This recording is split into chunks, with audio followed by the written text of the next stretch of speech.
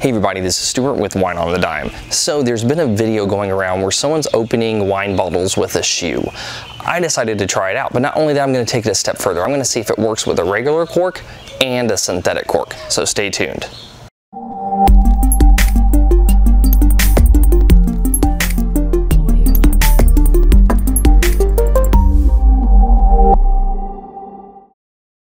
Alright everybody, I'm back. So I have my shoe. I have my bottle of wine that I'm going to be trying to open with the regular cork, and I have a glove for my hand that's going to be holding the top of the bottle in case it breaks. Try to minimize any potential that it may hurt me.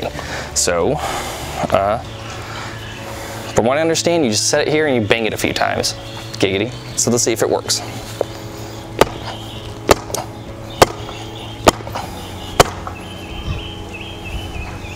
And nothing's really happening here. Yeah, nothing at all. I'll just keep trying.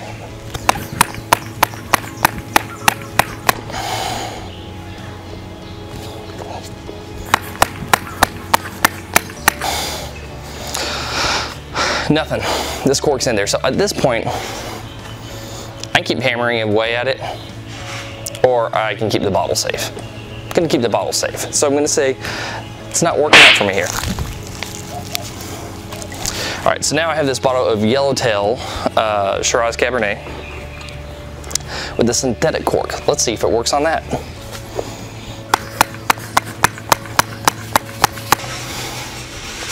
We might have a little movement here.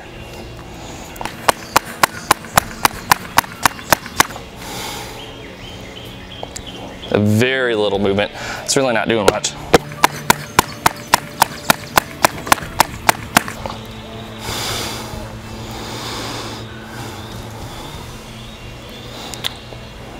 Barely moving.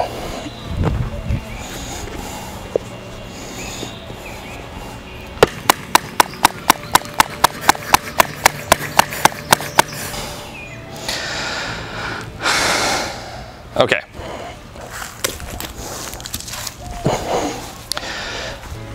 At this point, I don't want to break any bottles. I don't want glass to be in my front yard. I'm going to call this a BS. I don't know how that dude opened it. I've never seen anybody successfully open this. I've seen them break, and I've seen people say that they hammer them on a wall forever and nothing ever happens. That's where I'm at with this. So my conclusion is, I'm not saying it's impossible, I'm kind of doing a Mythbusters thing here. I'm not saying that it's impossible, but what I am saying is that it's going to be really hard to do, and you have to find the right bottle that has the right type of cork and will allow for you to do it. What I do recommend is for $1, they have these really cheap plastic cork screws that will open a bottle of wine, and they fold back up in themselves and you can stick them in your pocket. You can also, for like $4 or $5, get a waiter's friend and they can open up a bottle of wine as well, because they've been used in restaurants forever now. Anyway, this has been Stuart for Wine on the Dime. Well, this is a bust for me. Let me know if it works for you. I'd love to see if anybody who's been watching my videos has had any success with that, because I could literally just sit there and hit that on the wall all day and I don't feel like they're going to come out. So I'd like to get your feedback and your experience if you've actually successfully done it without scarring your hand. So I'll see you guys again soon with another video from Wine on the Dime. This is Stuart, signing off.